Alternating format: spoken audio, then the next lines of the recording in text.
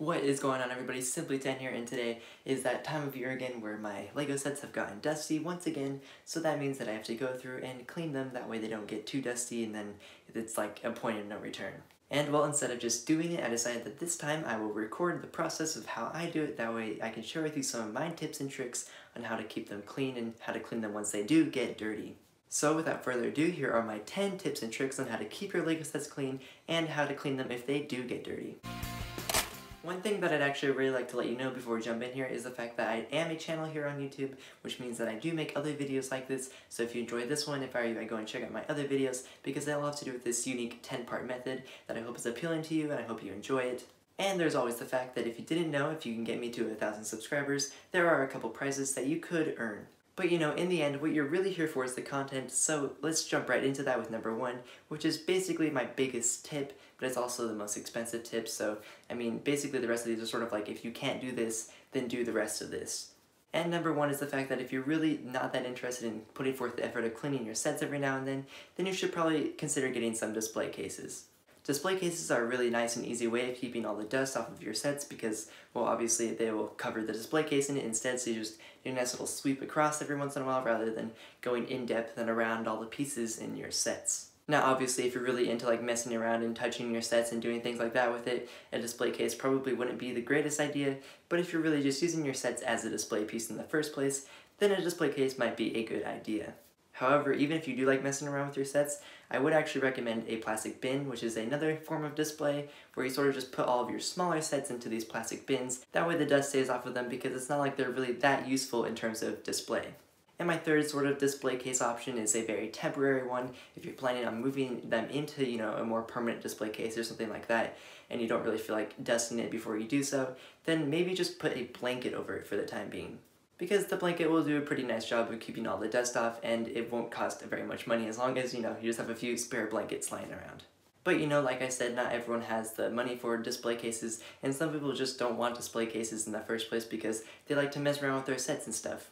Which is completely understandable because, I mean, even I don't do that. I don't have display cases for anything. It's just not really something that interests me. So I too have to listen to my next 9 tips for you guys. And so we'll start that off with number 2, which is to keep the air around it as still as possible. And what I mean by this is you don't have to like tiptoe around your sets, but what I'm saying is like maybe like avoid keeping the fan off as often as possible because that's sort of, you know, that makes the dust move around in the room and it gets on your sets faster. Or you know, if you have a room that isn't used that often, it actually would be a nice idea to move your sets into there because then there will be less movement in the room, so then there's less dust floating around. Basically, just don't put them in a high traffic area where dust is swirling all over the place 24/7 constantly, because you should be expecting to dust that set very often if you put it in a place like that. So for number 3, I just thought that I'd show you a set as an example for this one, because it is something that is specifically wrong with this one. Don't worry, I haven't had it set up like this for a while. I just did it just now to show you in this video, but there's something wrong with it that I'd like to show you, and it's something that may not be as obvious until I point it out. And I'll give you this really nice looking panoramic view to give you one more chance to guess exactly what it is that is wrong with this display. And well, if you haven't guessed it yet, the problem is right in front of you. Yes, I know, sadly, as much as I like displaying figures on my sets, it really does make it a lot harder to clean them, especially because it makes the figures really dirty, and that is something that I really don't like. Like, as much as I hate dirty Lego sets, I hate dirty figures even more. So one thing that I really sadly recommend is that you take those figures off because it really does make it a lot harder to clean, especially, you know, considering the fact that the figures are such a big part of the set, and it's sad to see them get so dirty and so dusty, and they're a lot harder to clean because they're not as, like, flat, swoopy surfaces to move across. So just take a bin like mine, a plastic one, whatever you have, and just go ahead and open it up and start sticking the figures in because that's just the way it has to be, and it's sad, but you know, it is worth it in the end in terms of keeping them clean and not having really nasty looking figures along with your nasty set, which is a lot easier to clean than the figures themselves. And my last tip in terms of preventing the dust itself and making your life easier and having to dust less often, and number 4, I have a very simple tip, and that's just to keep things as far from the floor as possible. Your floor is one of the dirtiest places in your home, so as you can see I have a lot of just plastic and boxes on the bottom rather than all of my big nice sets, and I even have some of the little smaller junkier sets that I really don't care about as much, and then maybe just a few, but it's just because there's not very much room. But if you can, avoid putting as many sets on the ground as possible. So next up at number 5, like I said earlier, I'm going to start talking about ways to clean your sets once they do get dirty, and that all starts with one of my best friends when cleaning Lego sets, and that is a Swiffer.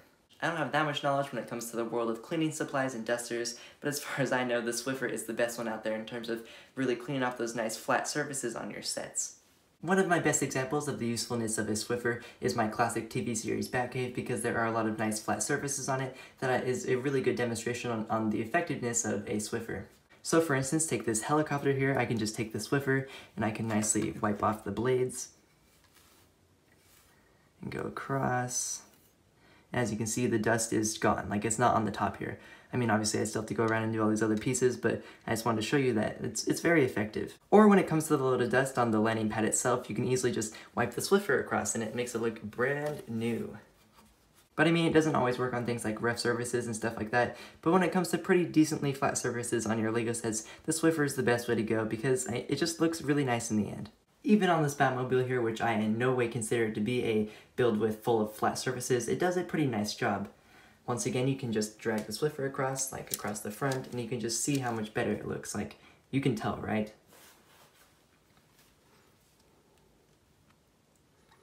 Or going across the back, you can do the same thing on the little fins here, which you can really tell on, and then just some of the cracks if you really want to. But it does a really nice job, and when it comes to the flat surfaces on your sets and things like that, the Swiffer, once again, is definitely the way to go if you're really looking for a nice way to clean off the flat parts and really nice looking parts of your sets. And, well, I probably know what you're thinking now. If I can use a Swiffer to go across the nice smooth parts of my sets and make it look really nice there, what about like the harder to get to areas that are still pretty easy to see but impossible to get to with a Swiffer, and they just look really nasty and dirty because I can never reach the dust there? And, well, that is where at number 6 your second best friend comes in when cleaning Lego sets, and that is a microfiber cloth. I'm not exactly sure why, but for some reason whenever I just rub this up against any of my sets, it does a really nice job of cleaning off the dust, and it makes it look almost brand new. Like, obviously, my sets will never look brand new again because dust will still be there. There'll be little areas and stuff where I can't reach and things like that. But it does a really nice job, especially when combined with a Swiffer. All you have to do is take one of your sets, in my case the classic TV series Lego Batmobile, and then take your microfiber cloth and then rub it up against wherever, you know, the more nitty-gritty parts that are harder to get for your Swiffer. And then it comes off almost like magic. Like, the microfiber cloth does wonders. I have no idea why, it just really helps and does a really good job at cleaning the little small areas on your sets that you wouldn't otherwise expect to be able to get to. Now, number 7 is one of my tips of what to do once you're using your Swiffer and your microfiber cloth, you know, sort of like how to get to areas and things like that. And that is the fact that you can actually, if you want to, which I do, you can take off little pieces and you can Swiffer around or microfiber around, and it's more of a flat surface, so it makes it a lot easier to dust, and then you can sort of dust those little pieces individually. And, well, here we are back at my best example of how to dust and clean your sets, and that is my classic TV series Batcave. And this time we are going to look at, like, the main house area of the Batcave, and I'm going to show you that tip on how you can move the pieces up, and it makes it a lot easier to clean the surface that is really dusty. So obviously this depends on the fact that you can see all this dust. I hope the camera is doing a good job at showing you how dusty this is, and then how undusty it looks once I do this technique. I guess it's not really that much of a technique, it's just something you can do. So I mean, let's just go ahead and do it, right? I'm going to pull off this desk here, and then I'm going to pull off the globe. There we go.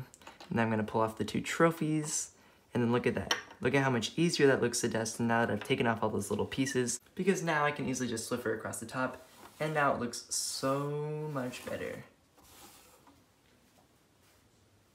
And my tip here for you at number 8 is the fact that you can actually go and use a wet rag if there's something that is really hard to get, because that's probably the best bet. Like, a Swiffer and a microfiber cloth can only go so far. Now, next up at number 9 is sort of like a really off the radar tip that I have for you, and that is something that you may run into when cleaning your sets. And that is damaged stickers. I mean, stickers are kind of an important thing to sets, and they kind of bring them together and really enhance the look sometimes. Sometimes Lego relies on them too much, but that's besides the point. It's kind of important to have nice looking stickers on your sets because it can really make the set look very bad if your stickers just look gross and dirty and they don't look very good at all. And I mean, if you don't regularly dust them, it's a lot harder to use a wet rag to clean your stickers because they'll kind of just ruin the stickers. And if that happens, I have one simple recommendation for you. And that recommendation is not to go and buy official Lego stickers on eBay because they can be expensive.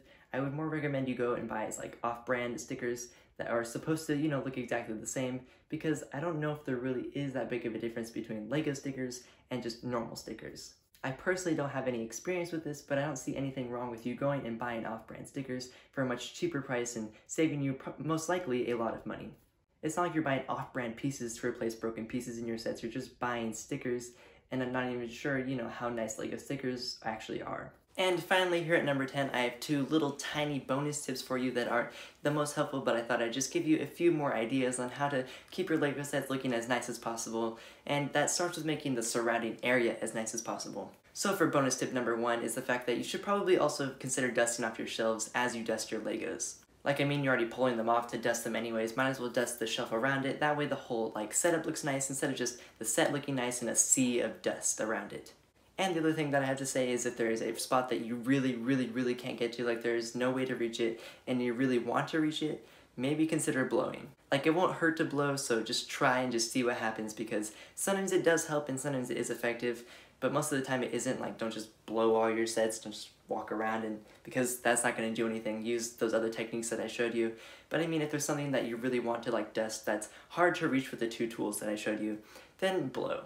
Anyways, that is it for today. Thank you so much for watching. I appreciate you watching this video and giving me your time, and I hope you found this video helpful and informative in a way that really makes you want to come back and see another one that I make.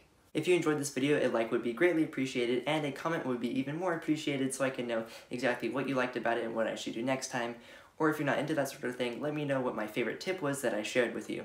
And as always, if you really enjoyed this video, please consider subscribing, because I make videos like this all the time, so if you like this one, you'll like all of them. And I mean, don't forget about those prizes if you can get me to 1,000 subscribers.